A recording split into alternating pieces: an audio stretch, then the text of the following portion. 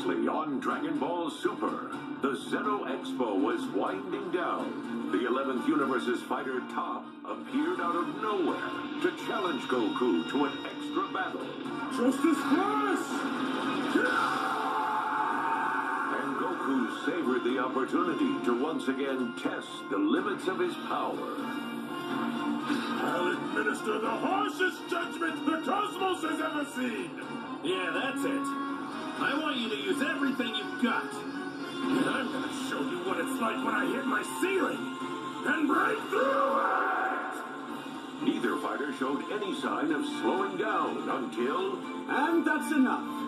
The Grand Minister abruptly canceled the fight, choosing to save the drama for the upcoming Tournament of Power. And with all the universes turned against Goku, his chances were looking dim. Only 39 hours are left before the start of the massive Battle Royale.